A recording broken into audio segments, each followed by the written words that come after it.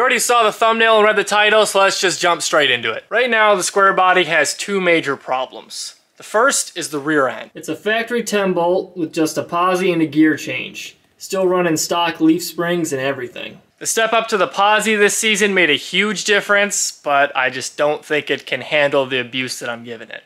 A solution for the rear end is a 9-inch. We'll get back to that in a second. The second major issue, the frame's kind of a limp noodle. Just by pushing on the back of the box in the shop here, you can see how much flex this frame has, and you can really see it in some of the clips from racing earlier this season. Both of those problems bring me to this. This is a quick performance new fab bare 9-inch housing. This is a beautiful housing and the welds are just pretty. Huge shout out to Quick Performance for helping me out with this rear end. They have a wide range of bolt-in and custom 9-inch options. You can check them out at the link in the description. Now let's go to the front end. This is the front stub off of a C5 Corvette. I picked this up on the good old Facebook Marketplace. It came with everything. I have the steering rack, I got the rear subframe, motor mounts, harness, computer. I got a bunch of stuff for this car. I also got the master cylinder from the Corvette, so the truck is gonna have a full C5 brake system. You might notice a little problem in there. We'll get to that in a minute, but we're gonna talk about the snowball that happened first. The original plan was to take a 9-inch, put it in the back of the truck with the 4-link, and then this came along.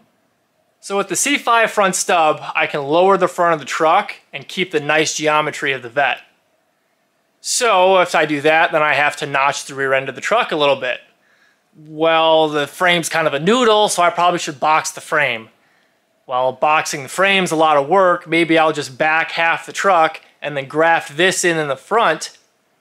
But then I have like 3 foot of frame underneath the truck. I guess I should just build a full custom chassis. So yes, I'm going to build a full custom chassis from scratch with a C5 front stub and a 9-inch rear end. So I gotta make everything in between there. Oh boy. So back to the brakes. Some of you might know that the C5 Corvette has a 5x4 3/4 bolt pattern, and the truck has a 5x5 bolt pattern. Well, we gotta fix that, because I like my wheels and I'm gonna keep them. The back brakes are no problem. Quick Performance sent me a set of axles that's already drilled for 5x5, but the front has hubs that are 4 3/4. So I have to drill the hubs too. Oh boy. Really? Starting to see why all the mechanics cuss out us engineers. Some things are like, really? You had to design it that way? I know sometimes you do, but really? Holy crap. This is like the rarest thing to find in Wisconsin. The hub's loose. Oh, that's so great. Everything we need to drill is off. We got an issue though. Can you hear this bearing?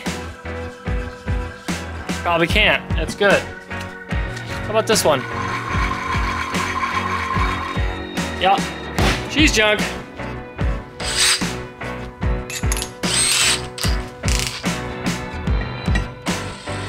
Did you really think I was gonna use a drill? I'm gonna use this guy. But a drill press and some patience will work just as well.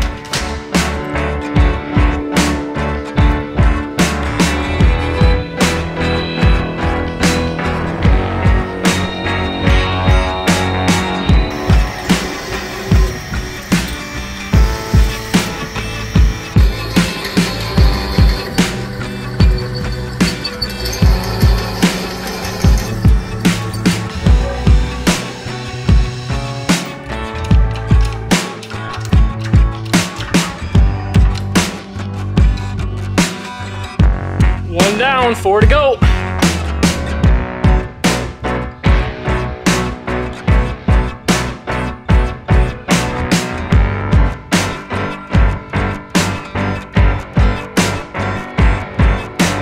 Corvette front stub is put back together and ready for the frame jig.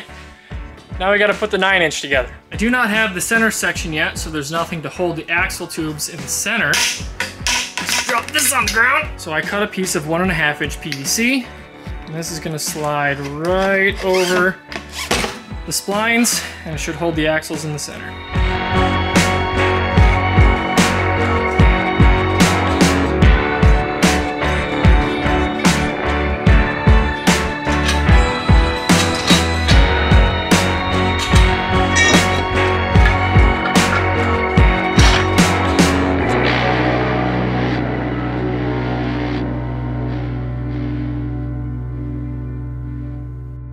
The C5 front stub and the 9" are prepped and ready for the next step.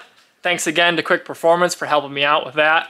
That is gonna wrap up this video. In the next one, we're gonna start building the frame jig, and here's a little sneak peek of that. But in the meantime, thanks for watching, and we'll catch y'all in the next one.